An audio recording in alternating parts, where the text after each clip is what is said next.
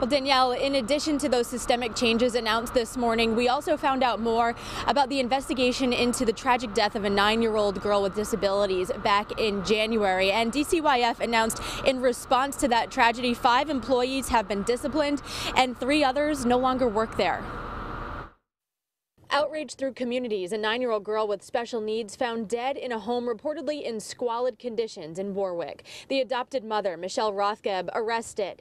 The Department of Children, Youth and Families scrutinized for allowing her to foster and adopt 6 children, 3 of them siblings, over the course of a decade. While not representative of DCYF, this case demonstrated that our safety net is not catching every single child, and that's unacceptable. DCYF Director Trista Piccola announced major systemic changes to the department, which include no more than 5 children placed in a home without the director's approval, no longer placing unrelated children in the same foster home without director's approval, and the director's approval of all adoptive home study reports. Piccola said while these changes are in light of the tragedy, they're not a knee-jerk reaction to it. Instead, they've been in the works for a while but couldn't be implemented in time to save the girl's life. We, like many systems, have been suffering from a shortage of foster families.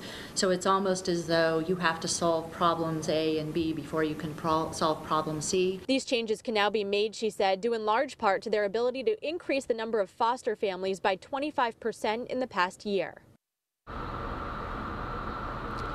DCYF also announced additional personnel changes, including all staff working on the front lines with families have had additional training to assess a family's ability to care for a child. And they've also announced that the department has hired 4 other people to oversee workloads. Live in Providence, I'm Kate Walsh, Eyewitness News.